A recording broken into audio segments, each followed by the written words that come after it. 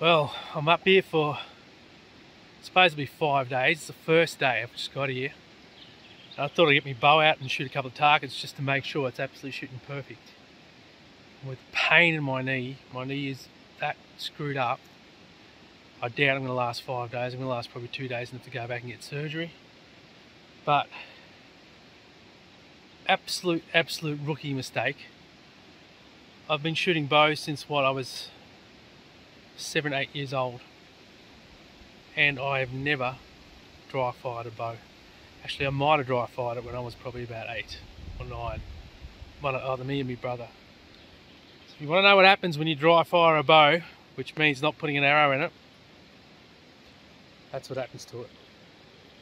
Check that out. I was actually really lucky because I don't know why. What happened was I was in such pain. I just wanted to get the shot off. I didn't put an arrow in it. How ridiculously freaking dumb is that? I didn't put an arrow in it. I just wanted to get that shot off.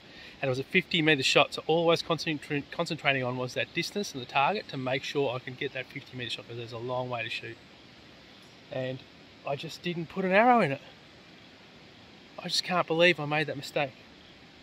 I've never done that. I'm not joking. My whole life, never done it.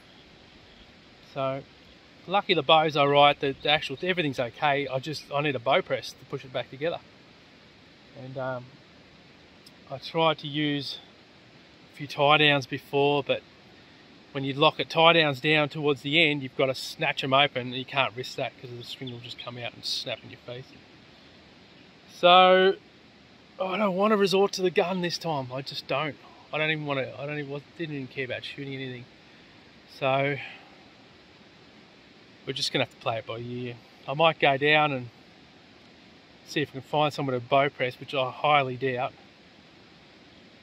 Or come up with some contraption to fix it again. But